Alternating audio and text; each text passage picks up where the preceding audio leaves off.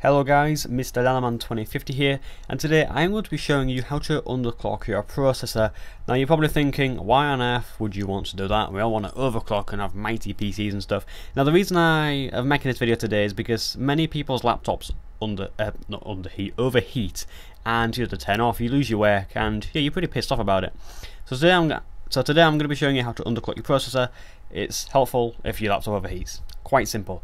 Now, I'm not going to go into much depth in this video in terms of showing you how to properly underclock, but this guide will show you how to underclock your PC so it won't overheat. That's all that matters, I suppose. And yeah, say if for some strange reason you buy a new cooler, or maybe your laptop stops overheating suddenly, you might want to bump it back up to the stock frequencies, and yeah, it would be nice and simple to do. So basically, to underclock, you want to go all the way to this power icon down here and click on more power options.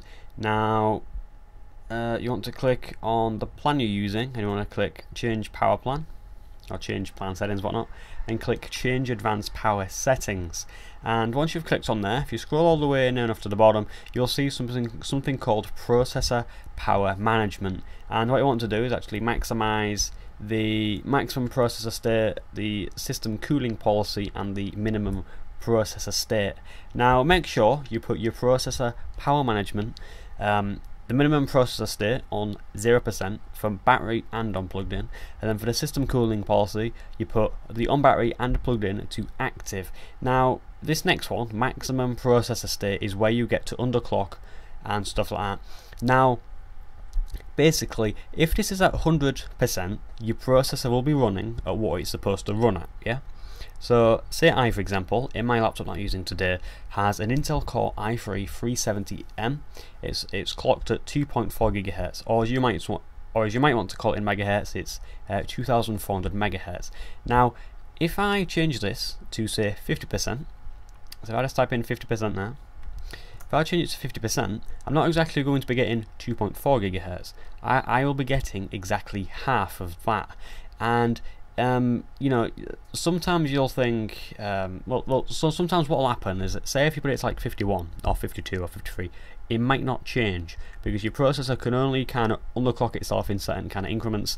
Yours is a little bit different to mine, and it will be different, say if your processor is rather an AMD or an Intel, but by changing this to a lower number, it will underclock. And if you put this to 0, now I'm just going to say physically your processor state cannot be on 0%, and if you put it to 0%, in my head theoretically the minimum can only be about 20%, 20-30%, so please do bear in mind that putting it to 0%, your PC is going to start up, and it's not going to be as slow as you think it's going to be, because underclocking will make your PC slower, but also it from overheating. So yeah, you change that number to a lower number and it'll underclock it. Mine's actually underclocked at the moment. Mine's now running at 1.9 GHz instead of 2.4, because quite frankly it's what, about 30 degrees in this room. It's pretty warm.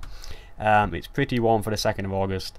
And yeah, I'm actually in the UK as well, so if any of you are watching this in Spain or in California or something like that, yeah, I completely understand why. So yeah, you want to be changing your maximum power state to a lower percentage and it'll underclock. Once you're done, you click OK and it'll be underclocked. Now, just for you tech guys, if you're wondering what frequency it actually has underclocked to, now, once you click OK, it's instant, it's underclocked automatically, and when you turn your PC off and turn it back on, it's still going to stay there, it's still going to stay underclocked until you change the power plan. Now, these are a few programs you can use. Now, these two products are from the CPU ID collection. You can download these both for free from their website.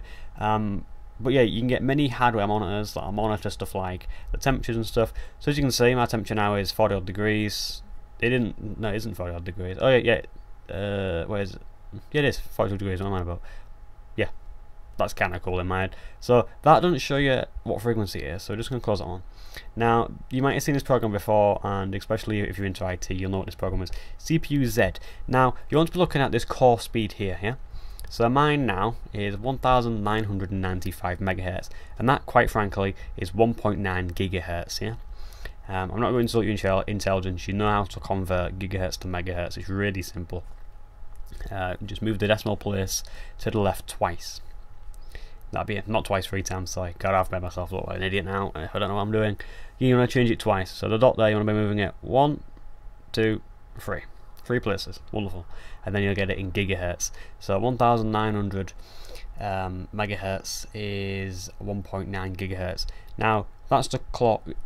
That's the core speed. That's what it's running at. That's what all cores will be running. And as you can see to the right hand side, I actually have a little desktop gadget here. Mine tells me up here the core clock, and yeah, it's actually underclocking less, as you can see, because the minimum power state is at 0%. The reason that's actually at 20 to 30% CPU usage is because I'm actually using my HD PVR2 to record this. Yeah, if you're interested in watching the unboxing for that, I actually have another video on my channel. Just type in HD PVR2 and you should find it.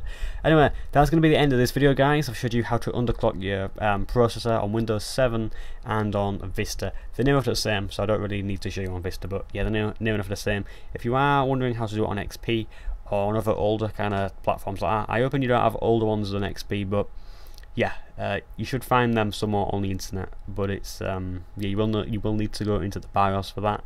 It's pretty more advanced. It's a little bit more advanced, but it's not as advanced as overclocking. So overclocking, well, for my head, that is advanced. But yeah, if you don't want a guide on overclocking, put a few comments in the description, and I'll show you how to overclock. Be nice and simple. Anyway, guys, thank you very much for watching up to now. Please feel free to like, comment, and also subscribe. Thanks for watching. As again.